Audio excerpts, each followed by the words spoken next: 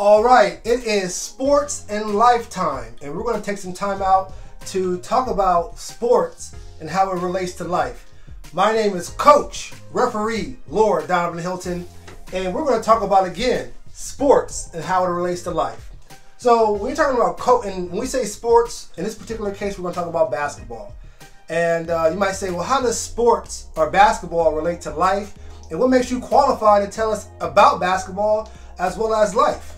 Well, some fun facts. I do have what they call athletic amateur union experience, where I played at least 6 years of AAU basketball, where you in the state of California, where you traditionally have your top talent, or those that believe that they're their top talent, competing against one another in order to be recognized by college scouts. So traditionally, if you're looking to this is before the health pandemic, if you were looking to get in front of or create awareness about your skills, you would compete in AAU, Amateur Athletic Union Sports, at least in the state of California. I know at least nationally as well, because that's where traditionally the higher competition was. And if you shined and stood out in AAU, then they would go to your high school to check you out. Not go to your high school first to check you out, and then AAU, they would go to AAU, because if you could make it there,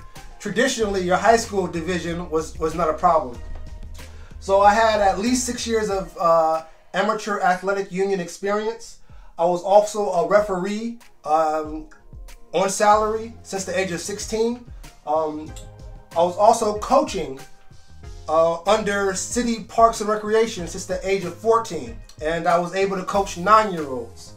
I also hosted, after I graduated high school, close to 19 years old, I hosted competitive basketball camps and tournaments for a number of years. I want to shout out High Rise Basketball Program and Coach Anthony Clayton for inspiring me and actually grooming me to experience that activity. Also served as an assistant boys varsity basketball coach, where I helped lead my alma mater to one of their best seasons in school history, to reach the CIF regional championships. And also served as vice president of sponsorships for a semi-professional basketball franchise in Los Angeles, the Los Angeles Push. And so for that reason, I feel I have some type of experience, at least to give you a better understanding of what college scouts look for if you were looking to play at the next level, if you were in high school or middle school. But more importantly, how does basketball and sports relate to life? And that's what we're talking about today. Sports in relation to life, and competition in relation to masculinity. Competition in relation to masculinity. And I want to say, when it comes to competition, some fun facts. When we speak competition, understand that is a masculine mindset. To be competitive is to give all that you have.